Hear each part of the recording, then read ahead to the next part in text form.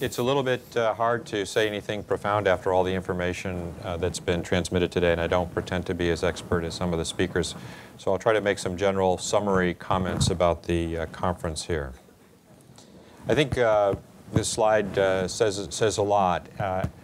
We've evolved quite a bit from the 1991 report by Moses Jacobs of laparoscopic colon resection, and from the times in 1995 and to later when some of us sat around to put together the original cost trial with Heidi Nelson.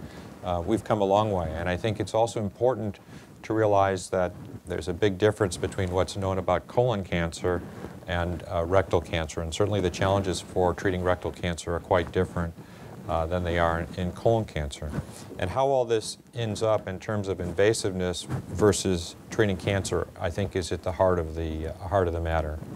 So I would say that all good houses are built on a solid foundation. And in this case, the solid foundation are the basic principles that I think we adhere to. The most important thing is to cure cancer and to prevent local recurrence. And that in that context, if that's your goal, then the size of the incision really doesn't matter a whole lot in terms of the ultimate goal and so forth.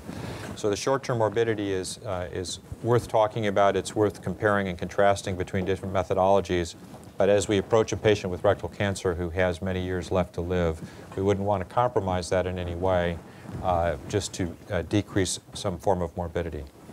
Another fact, I think, is that high-volume centers have better outcomes than the occasional surgeon for patients with rectal cancer. And that's not to say that excellent surgeons fail to get excellent results, but the treatment of this disease is really multidisciplinary, and it requires collaboration between oncologists, radiation oncologists, surgeons, and also teams such as enterostomal therapy. And this is best put together under one roof at a large center. So in some of the European countries, obviously this can be regionalized. In the United States, as was alluded to, attempts are made to regionalize it, and in some states it's more possible than other.